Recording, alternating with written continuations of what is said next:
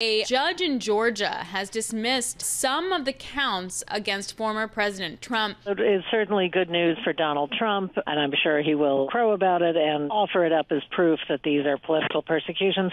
However, it leaves some of the more serious charges in place.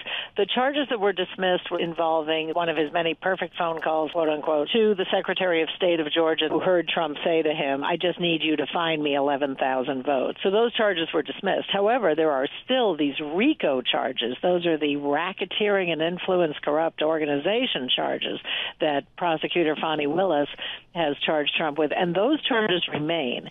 So he is still in jeopardy of a felony conviction in the state of Georgia. The other reason this may not be as great news for Trump is that the judge said that Fani Willis was free to refile charges in a different way. So clearly there was some technicality we don't know about that led him to dismiss the charges.